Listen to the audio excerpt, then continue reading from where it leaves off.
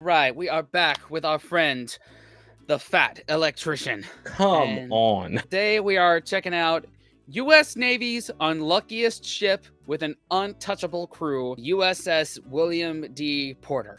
I don't know nothing about Birth of no Navy. babies. I don't know nothing about fucking Navy or Air Force. So this is always a learning experience. I want to know. This is something that I was always wondering is, where does he find these stories? Because from what I understand, was an Army medic, right? So how do you go about learning? I don't know. It's intriguing because Army guys were Army centric. I've never spent a second thinking about the other branches and what they've done, their history. So it's like how you pick these gems out, man. That's could be from research on the internet and maybe other commenters. Maybe pointing out people in history, U.S. military history that really haven't been talked about. That's what I hope, because I'm like, where are you getting these? That's crazy. So I'm here for it. I don't know anything about this, so let's go. Let's find out. 3, 2, 1. Yes, the time the USS Iowa got a jacuzzi tub installed in it, and then like 2 days later, an American destroyer shot a torpedo at it. And today we're talking about the ship that shot that torpedo. Ladies and gentlemen, the unluckiest ship in U.S. naval history, the USS William D. Porter, unaffectionately nicknamed the Willie D. But first, a word from our sponsor, because this video is brought to you by me in a Quack Bang print Hawaiian shirt, because we have a bunch of new merch over at the merch store, and I just started a Patreon where I'm going to be posting all the deleted scenes from these videos and a bunch of other behind-the-scenes content. So if you wanted to check that out, it's all over at thefatelectrician.com. Head there after the video, which we're going to get back to right now. All right, important background info. Okay, the Willie D is hold up. Let me run this back a bit. That Hawaiian shirt. Bro, you gotta get that. I need that. I need that bad. You gotta get that like yesterday, man. Yeah, that's... I think I'll take a little visit to that store when payday comes. Yeah, because I still want my warheads on foreheads, and it's not a war crime the first time. Yeah. Shit. Yeah. So we might go send Nick some love over Heck on his merch shop soon. Heck yeah. And y'all should too. It is linked down below. Yep. Head there after the video, which we're going to get back to right now. All right, important background info. The Willie D is a Fletcher-class destroyer. If you don't know, right after the attack on Pearl Harbor, America decided, hey, we need a bunch of more naval power if we want to fight this war. So they basically had two options of how to go about that. Option A, they could do what the Germans and the Japanese were doing by creating a couple of warships that were like really, really good, supposedly. You know, like they're going to have a bunch of armor and a bunch of firepower, and they're going to be unstoppable and huge and blah, blah, blah, blah, blah. Or option B, they could go with the tried and true American strategy of accuracy by volume. You can have one really big, really powerful warship, or you could have a shit ton of pretty good warships and just overwhelm the enemy with sheer numbers, okay? It's kind of like that decision that you make. It's like... every time we check out a live concert reaction, that is your reaction. Yeah. Oh my God, look at how many. It's like, well, yeah, it's just anxiety inducing. When I see numbers like that, I'm just like, fuck. Like, it's just like, I couldn't imagine. And that's it. I love this man saying he not dumps it down. He breaks it down Baby Bop style. He's like, look, accuracy by volume. Just like, hey, there's enough of us. There's enough ships in the water. Someone's going to get the job done. Yeah. He was going to say a joke. I'm going to run that back. Yep. Warships and just overwhelm the enemy with sheer numbers, okay? It's kind of like that decision that you make at 2 a.m. when you're drunk and you call Domino's and you're like, hey, can I get a large pizza? And the guy on the other end of the line is like, yeah, I can give you one large pizza, or hear me out, I can give you like 57 medium pizzas for the same price. America's picking the 57 medium pizzas every time. Okay, we've been there. Yeah, all the time. All the time. A lot of I've worked at a Papa John's before. That was like my first job ever. And yeah, we've done that before. We've had a lot of either pizzas that didn't get picked up, or we baked too many, or something like that. Yeah. And we're just trying to get rid of them and make it so that we don't have to take them home and get fat. You know? There you go. Not picking up what I'm putting down, the Fletcher-class destroyer is quite literally the Sherman tank of the ocean, okay? America built a ton of them. Which, you know, good, that's a great strategy. The only problem with making a bunch of new warships, though, is that you're gonna need a bunch of new sailors, and new sailors don't always have a ton of experience, and that is where the story really begins. So, once upon a time, July 6, 1943, the USS William D. Porter gets commissioned and put into service. We now have a brand new warship being crewed by presumably a bunch of rookies. And they're in need of their first mission. It's probably going to end up being something pretty easy, you know, where all the new guys can get their feet wet, get some experience, build their confidence up, something along those lines you would think, but no, absolutely not. We're going to go ahead and send them on a super duper top secret mission where they are going to help escort the USS Iowa across the Atlantic Ocean to North Africa. You know, the same Atlantic Ocean that in 1943 was infested with German U-boats that were sinking hundreds of ships. And just to be clear, this mission is so secretive that nobody even involved in the mission knows what's going on until it's already happening. This is like the Snoop Dogg or Willie Nelson of secret missions, okay? This is the highest level of secrecy that you can achieve. Why is it so secretive? Because on the USS Iowa is going to be FDR, the president, his entire Joint Chiefs of Staff, and the Secretary of State. And they're all going over there so they can attend the Cairo. Yo, you are transporting the president? And everyone else that would be president if it was shot down? Wow. That's an all-in move, dude. Yeah. Oh, my God. Wow. Oh, my God. I would be sweating bullets to know that basically the heartbeat of the U.S. government is just chugging along through the Atlantic Ocean. You know that no Germans patrol the Atlantic Ocean. You know what I mean? Not at all. Oh my God, dude. Oh shit. Oh God. Oh my God. Wow. Right. That's your first mission is to escort the president of the U.S. Like that's okay. Oh my God. And Tehran conferences where they're going to meet Stalin, Winston Churchill, Chiang Kai-shek, all the leaders of the different countries that are going to fight the Axis powers. And my favorite factoid of this entire mission is that the crew of the USS Iowa had no idea that they were going to be escorting the president, but at the same time, they had to make certain accommodations for the president before he showed up, including installing a jacuzzi tub in his quarters. So for a period of time, there was a bunch of new sailors looking around like, why the fuck are we getting a jacuzzi tub installed on our battleship? This is awesome. And then like a week later, FDR shows up and the whole crew's like, oh, well, this makes way more sense now because obviously FDR can't really shower. He's going to need a bathtub because, you know, he's got that water polo injury or whatever happened to him. Oh, shit.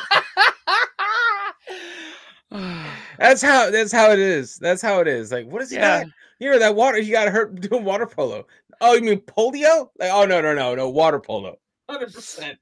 Yeah, I have a joke that I like to say. What FDR his true catchphrase was: the only thing we have to fear is fear itself and staircases. And staircases. That last part always gets chopped off, right? Yeah. Those things are scary staircases. Fucking staircases. Jesus. Anyways, so the Willie D goes to leave port for the very first time to meet up with the USS Iowa, and while backing up, they forgot to bring the anchor up all the way and proceeded to scrape the life rafts and a bunch of other equipment off of the destroyer next to it, and then they bumped into like 2 more destroyers just trying to get out of the harbor. Oh my God.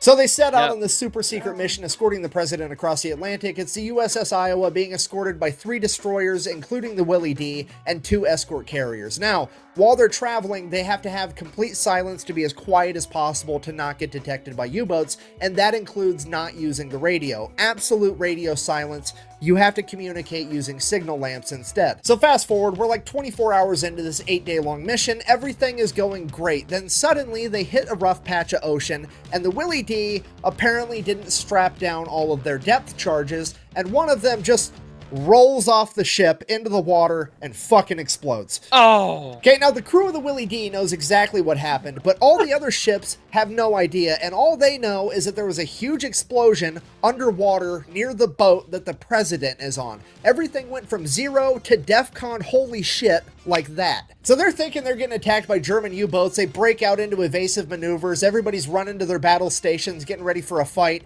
and then the Willie D hops on the signal lamp and we're like, sorry, that was us. The whole radio silence thing actually comes in pretty clutch for the Willie D right here because since they can't talk on the radio, command has no idea of actually figuring out what happened. They're not going to know that somebody just forgot to ratchet strap down the depth charges, and they also can't get chewed out via signal lamp. So the whole conversation was pretty much just that. Hey, that was us. We're not getting attacked. The end. For now. And since this is the first of 8 days on this voyage, there's a good chance that everybody's just gonna forget that this happened and we can all move on. Fast forward 2 days, we're now on the 3rd day of the 8-day voyage, and the USS Iowa goes full dog and pony show mode, and they decide they're gonna release a bunch of weather balloons to be able to shoot their anti-aircraft guns at to show off for the president. So they get all these weather balloons up in the air, and then they proceed to let them float all the way across the continental United States from Montana to the coast of South Carolina before they shoot them down with an F-22 Raptor. Wait, that's the fucking wrong story. Please let us know which one that is. Something about weather balloons and Raptors, you know. I think that was I think was that Minnesota? Wasn't that up there? Yeah, yeah, the Chinese one. Yeah. The Chinese one.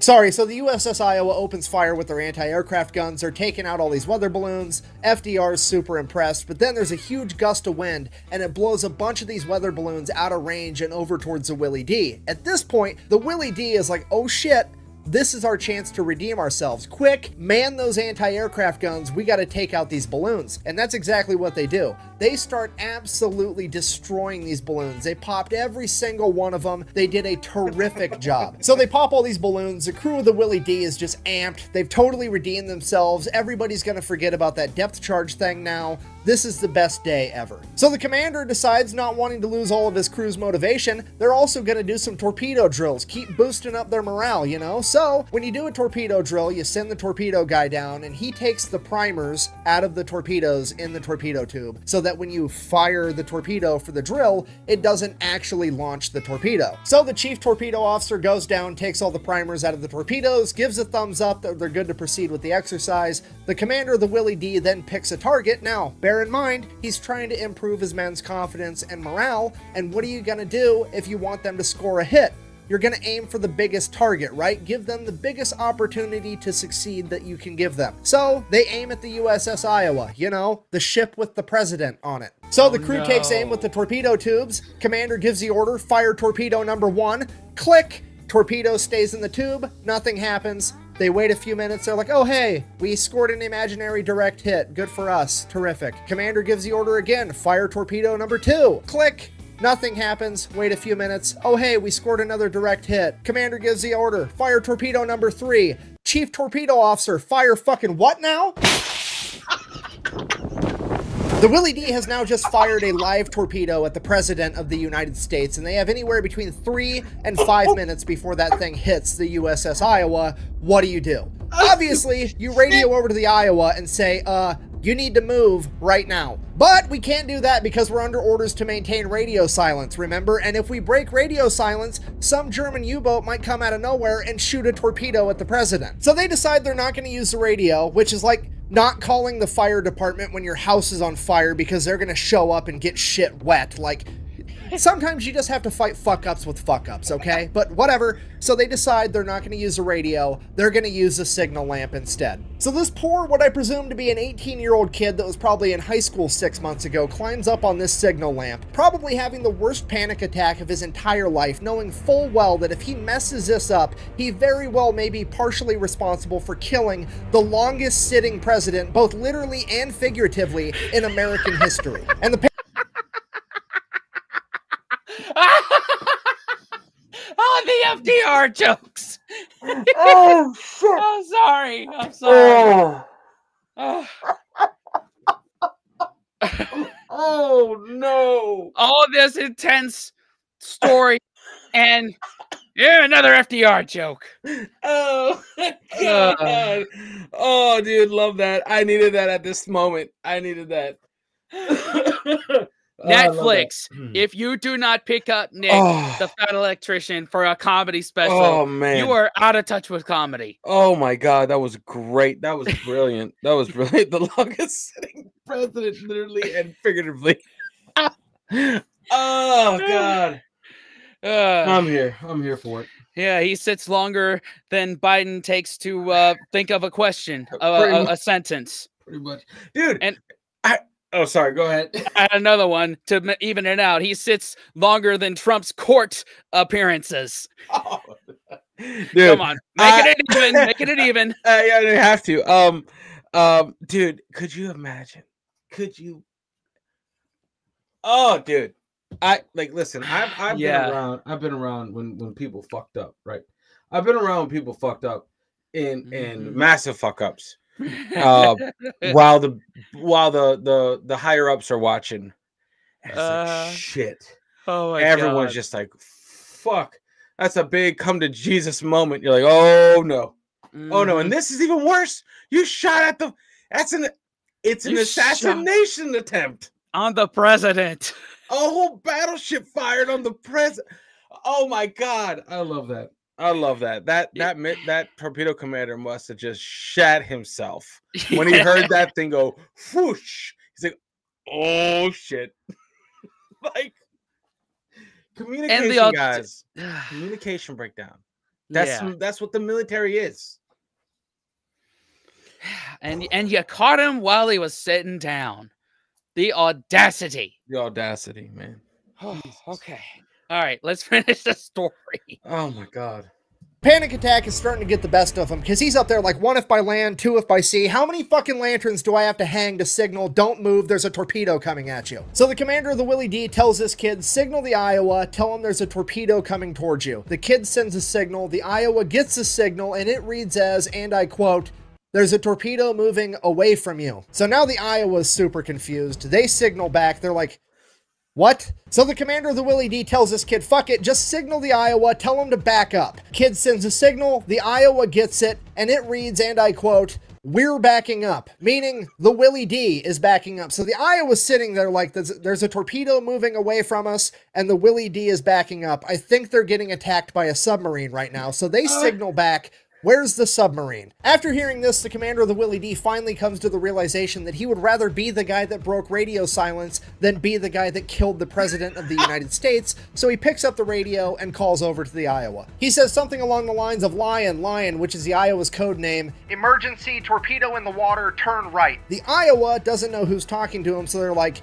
say again, who is this? And he's like, it's the commander of the Willie D, fucking turn right or you're gonna get hit by a torpedo. So they bank right. At this point, all hell breaks loose on the USS Iowa because there's a torpedo coming towards them and they have the president on board. Everybody's running around like chickens with their heads cut off. At this point, FDR decides he's going to be a complete gangster, just straight up hold my blanket, orders his secret security guys to wheel him up to the railing because he wants to make eye contact with this torpedo as it shoots the USS Iowa. And in his own diary later on, he would go on to write about how he personally saw that torpedo miss by only 1,000 feet. So the torpedo missed, the crisis is averted, but the only problem is now Willie D is the only ship that knows what actually happened, and all the other ships are still looking for a submarine that attacked the USS Iowa. So the Willie D has to radio over and is like, yeah, that was us.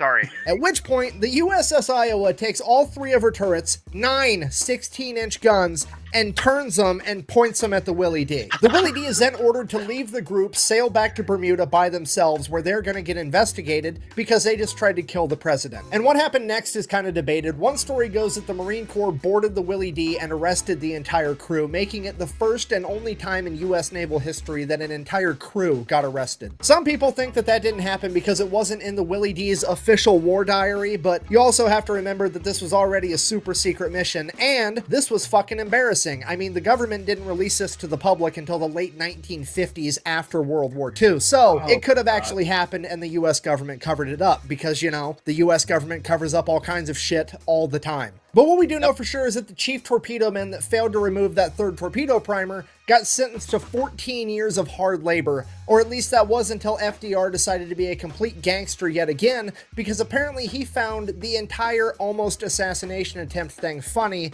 and decided to pardon him. So that was that. The president stepped in, said it was fine. Now the Willie D got sent over to the Northern Pacific. They had to make their way through the Panama Canal up the west coast. Now they're operating off the coast of Alaska and around the Aleutian Islands. They're there for about a year. Wow. They got off really well. Wow, like, man. You almost killed the president, and your sentence is go to Alaska. Yeah, I love that, though. I love that. The president was such a G. He was like, that's pretty fucking funny. Like, but at that time, you had to be able to, like, be flexible with some shit, because you needed all the boats, you needed all the people, you needed every able-bodied person to fight for the team. So it's the punishments were not dished out. Like, look at what was his face? Was it fixed bayonets? And that guy, was it him who went over there preemptively and then got court-martialed? Was like, hey, since I'm not in the military anymore, can I just join the military? They're like, you got it. Back in the fight. Found the loophole, the Uno reverse card there. Yeah.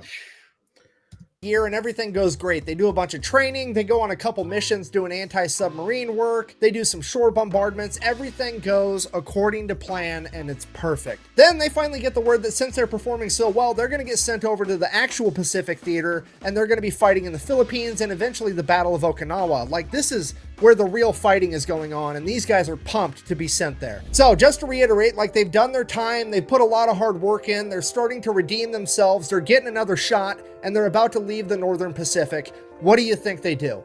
They throw a party, obviously, break out the booze. We're gonna have one big party before we actually go off to war. So they all get hammered and somebody has the bright idea, you know what we need? Some fireworks. Load a round in one of the 5-inch guns, we're gonna fire it. And that's exactly what they do, and sure enough, that 5-inch shell makes its way to land, and not only does it hit land, it hits the military post that they were operating out of, and on that military post, it landed in the front yard of the commander's house while he was having a party full of all the other high-ranking officers. This is also another event that wasn't documented in the official war diary, so it clearly could not have happened. Okay, I've said this once. Yo. How unlucky can you get? Yo, just quit, dude. If you're assigned to this ship, just be like, how many court-martials? Yes, all of them, please. Oh my God. That's what you call a Monday right there. That's a Monday ship. A USS Monday, dude. Yeah. Wasn't documented in the official war diary, so it clearly could not have happened. Okay, I've said this once and I'll say it again. Just because something is not in the official log doesn't mean that it didn't happen. Anybody that's been in the military or worked a blue-collar job knows that whenever anything goes wrong, the first thing you do is look at the highest ranking person there and say, can we fix this without having to tell the boss? And that's exactly what happens 100% of the time. And in this particular... Like, I've never been in the military, but I've worked CDL jobs, and yeah, there's some stuff that gets swept under the rug for purposes. Yep. Exactly, man. Oh my God. particular case, the commander that had a shell land in his front yard had two choices. He could A, pull their orders to go to the Pacific so that he could launch an investigation and try to get people in trouble. That's going to take 2 years of his time and cause him a huge headache and a bunch of paperwork. Or he can just sweep it under the rug, pretend it didn't happen. Those guys already have orders to leave like this week, and they're just not going to be his problem anymore. What would you do in that situation? So the whole shooting a 5-inch naval gun into the commander's front yard deal gets swept under the rug, and the Willie D gets sent off to the Philippines to fight in the war. And unfortunately for the crew of the Willie D, absolutely no one has forgotten the fact that they shot a torpedo at the president, because every time the Willie D gets anywhere near another US ship, they radio over and say, "Don't shoot, we're Republicans," you know, because FDR was a Democrat. But despite their past...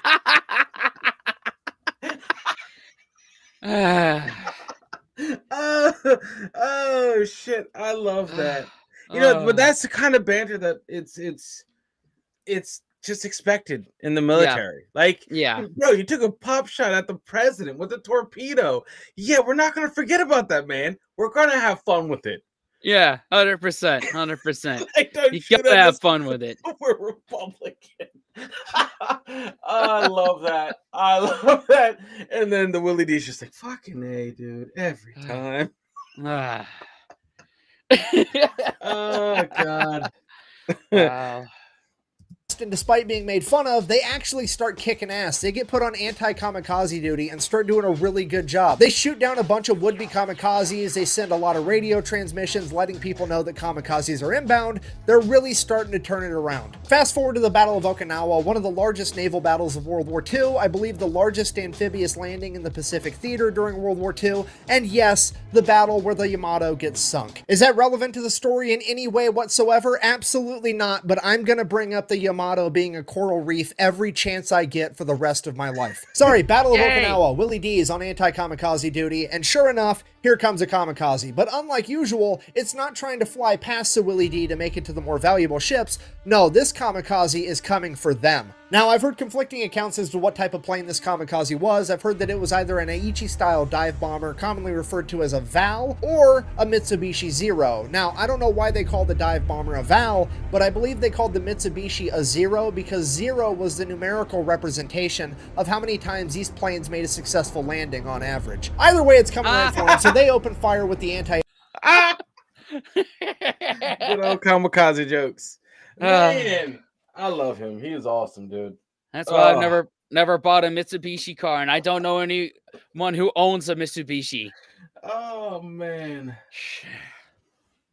These planes made a successful landing on average. Either way, it's coming right for them, so they open fire with the anti-aircraft guns. They end up shooting the plane down right in front of them. The plane sinks underneath the water. The day is saved. Hooray. Or so they thought, because the kamikaze apparently hit the water at the angle it was diving at. It then sank below the water and continued to glide until it got underneath the Willie D and then blew up, breaking the back of the entire ship and causing it to sink over the course of the next 3 hours. The entire crew was forced to evacuate. Thankfully, all of them made it out okay. All right, now let's recap, because everybody refers to this story as the story of the Willie D, the U.S. Navy's unluckiest ship. And it is. It was crewed by young men from the very beginning and experienced mishap after mishap, and would ultimately meet its demise after getting blown up by a plane that was underwater that it had already shot down. If that's not unlucky, I don't know what is. However, I would also like to put forward that this has probably been the story of the US Navy's luckiest crew, because nobody else has done this much dumb shit and never had to face consequences for it. Leaving port for the first time, they backed into multiple other warships. Nobody cared. 24 hours into their first mission, they dropped a depth charge when they were supposed to be being quiet, and everybody seemingly forgot about it because it got overshadowed by the fact that they shot a torpedo at the President of the United States. Then, when they were about to face consequences for that, the President stepped in and pardoned them. Then, they went ahead and shot a 5-inch artillery shell into the front yard of a base commander's house while he was having a house party full of a bunch of other high-ranking military officials, meaning that that is now 2 almost accidental assassination attempts on high-ranking people in the span of a year, but that just got swept under the rug, no big deal. Then, when they finally get their shit together and start turning it around and being productive members of the military and start really kicking ass, what I can only describe as divine intervention steps in and blows up their entire ship with an underwater airplane that they had already shot down, and somehow all of them make it out completely okay. So in conclusion, I guess this has been the story of the unluckiest warship that was manned by the luckiest crew in US naval history. Thank you for watching. Best way to support the channel is go buy some merch over at Electrician. Bang out. Is there a ending thing here? Has to be. Has to be. Oh my god. No way. No, that's a good way to put it. The luckiest crew in all of the U.S. Navy's history. Because that's everything they did. Every accident they had was career enders. You bump a ship in port, I'm assuming that's not smiled upon. Oh, it's fine. We can buffer that out. Just going. They forgot to raise their anchor. That shit under the rug. Great. Top secret mission. Shoot a torpedo at the president. What are you doing? And then on top, the icing. Well, there's 2 moments. You shoot at the base commander's house. I would have loved to have been at that house party. Like, yo, something just hit the front yard. What the fuck was that? He looks out. He's like, what the shit? Fucking artillery, dude. He is, oh man. And then dude, they got sunk by an underwater plane. It just kept going. It flew underwater and still hit its target. Oh, that's a Monday. That should have been the USS Monday. USS Monday all day. And bro, that was awesome. Oh my god. I would assume that crew is responsible for how you view the Navy. And they're probably the great-grandparents of everyone you saw in Annapolis that's like, mine. Mine. Right. That's what I think. If not, I bet after the war they had some awesome. These guys had some awesome drinking stories. Oh yeah. These guys' drinking stories are not the morbid, terrible 1,000-yard stare stories. These are like, the present, bro. What can you just say? Those are the stories that start with "I shit you not." Yeah. Whenever they starts with "I shit you not," you better park yourself right there and don't move. You are gonna hell of a great story. Oh god. So this ship is my spirit animal. Pretty much, man. Oh man. This ship is my spirit animal. But I like what he said. Unluckiest ship with the luckiest crew. I agree. Wow. Look at an army guy finding common ground with a Navy ship. Hey, if it's government run or military run, shit's gonna be fucked up. Like, that's just science. You have to embrace it. That's where the whole embrace the suck comes from. It's a term that I throw around a lot. So yeah, and you helped name a whole YouTube channel after it. And so it's just a perfect story. I need it. I like this. Yeah, me too. Y'all, put some more Fat Electrician videos to check out in the comments below. Check out the original one. It's linked down in the description. And thank you all for watching. Consider subscribing and watching another video. And what else? Man. Unplug and embrace the suck. Yes. See y'all next time. Later, guys.